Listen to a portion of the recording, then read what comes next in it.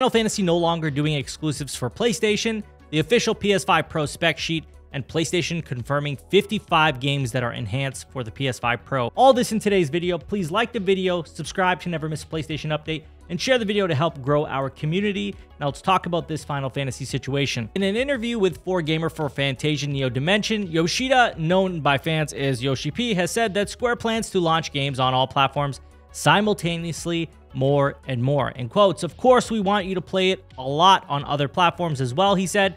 "This time, we will also release the Xbox Series X and S versions at the same time. In the future, Square Enix titles will be released simultaneously on each platform more and more. But since this is close to the first release, we would like Xbox users to play it as well." Now, this is in response in particular to Fantasia, right? Why they're launching it day and date with Xbox, PS5, PC, all these other platforms. And I think not only is this a situation where it makes sense, but also, it's not one of these big titles that Sony would have even offered exclusive or wanted exclusivity for as far as paying for it.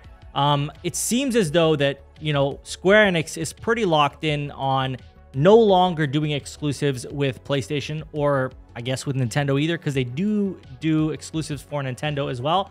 Although some people seem to think it's just PlayStation. No, they do it across the board as far as PlayStation and Nintendo go. So I think they're going to look away from that as far as we know, right? Like what they're telling us is, hey, we're done with that. We're no longer going to do that, more or less. Now, does that mean that we'll never ever see another PlayStation exclusive?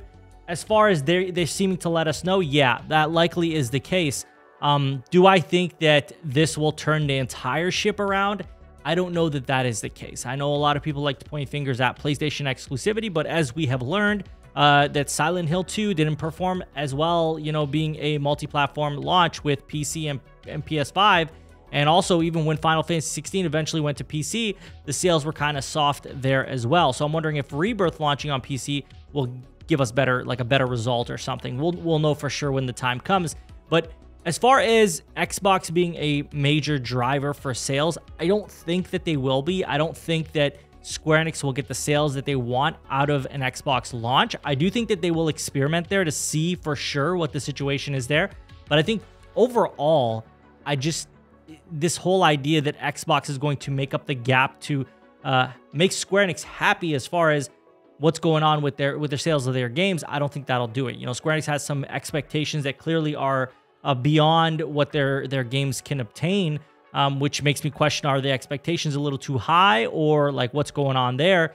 But I do think that we're in a situation where Square Enix needs to figure out what they're going to do, because if their games are not selling well and they're spending as much time and budget on these games, that's a problem for Square Enix and a problem for fans of Final Fantasy and other franchises, right? So I think the best bet is that in the future, with the next mainline Final Fantasy, I don't know if they have any contractual obligations, but assuming they have no contractual obligations with Part 3 of Final Fantasy VII Remake, I could see them launching PC for sure, PS5, and then Xbox, maybe Xbox. I don't know. Maybe Square Enix will be able to work something out there. I can't say for sure I could see it being on Xbox just because, well, we don't have Remake. We don't have Rebirth on Xbox, so just dropping, the Part 3 or whatever it'll be called would be kind of out of place. Mind you, they've done that before. They put Kingdom Hearts 3 there, and Kingdom Hearts 3, if you guys remember, was the only title on Xbox at the time. So it's not impossible. I just think it's unlikely. But it looks quite clear to me that Xbox is a platform that Square Enix wants to launch on. And I do think that they will experiment there. Whether they'll get the sales that they want remains to be seen, and we'll see. And I'll definitely report on that when the time comes. Moving on, we've got the official PS5 Pro specs that have come out of the console's manual, and the results are quite interesting. So it says that this CPU is a Zen 2 8-core 16-thread CPU. The GPU is 16.7 teraflops, RDNA-based graphics engine, and it seems to be lower than what we anticipated originally, which was 33.5.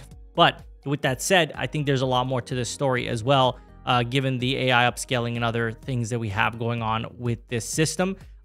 Way beyond my understanding for sure, so I won't sit here and tell you guys what all this could mean and what it means. What I would rather do is look at tangible evidence and also like results that we can actually see, and also look at the assessment of minds that understand this stuff and can give us more information on this. So we're looking at it from a knowledgeable standpoint rather than just assuming or talking, you know, bro talk with the tech. That's something I don't want to do here. And a lot of people will be quick to tell you, oh, the teraflops is not that high. It's only 16.7 teraflops, right? So therefore, it must not be a big upgrade, right? But I think it doesn't account for, obviously, AI upscaling and what happens there and all the things that we can get from that. You know, it's easy to compare these numbers to, like, say, the Xbox Series X or the PS5, but we're dealing with what seems to be a very different type of tech here. So I feel like there's more to this story than we can necessarily understand just from looking at these numbers here. Now, we have seen the results. We have seen the results all over the internet as far as performance of the system goes, and the performance is there. It's actually quite good. And I think that we'll get a better look once the system is on our hands. Like, once I have it with me, I'll be able to know for sure, okay, is this a substantial jump for me personally, number one? But number two, we'll see from other people how this compares to the PS5, compares to Series X, S, and then obviously PC as well, is that is a platform that a lot of people are playing on. So naturally, you want to know what these comparisons look like. And based on, you know, earlier analysis, we know that the PS5 Pro is actually quite impressive for what it is. And as far as even price tag goes, now people are saying, you know, maybe this isn't as expensive as we thought, right? Maybe this isn't as big a deal as we thought, where people were losing their minds because they said, oh, well, it's like this very expensive system and it doesn't feel like it's worth it. And again, I'm going to revisit this because I think a lot of people get lost in the conversation of, is the PS5 worth $700? And at the end of the day, what it will come down to, as always, is does it do what you want it to? Is it going to obtain those levels of fidelity that you want? And if the answer is yes, then maybe it is worth it for you.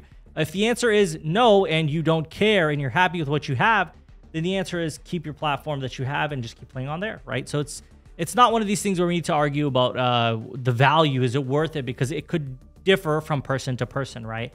And the whole build a PC situation, we're not even going to address that because it's just such a silly conversation. But in the same vein of talking about the PS5 Pro, we're going to talk about the 55 games that have been announced to support PS5 Pro Enhanced versions. So in total, 55 games will feature graphical enhancements like advanced ray tracing, PlayStation Spectral Super Resolution, and improved frame rates of 60 Hz or 120 Hz on day one, with more to follow.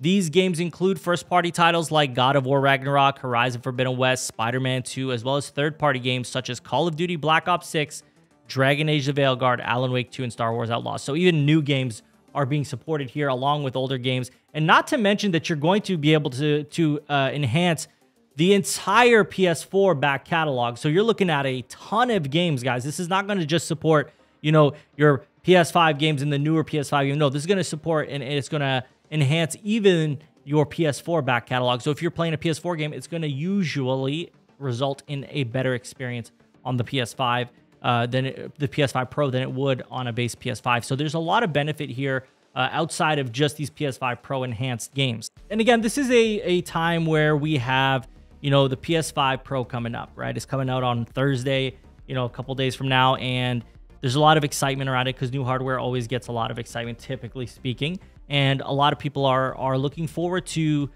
finding out what this thing does and just how impressive it's going to be. And I think we'll be surprised with the results. I do feel like PS5 Pro was really ragged on a lot since its reveal. And the biggest reason for it was its price tag, missing the disk drive and the stand being separate from it, or the vertical stand being separate from it.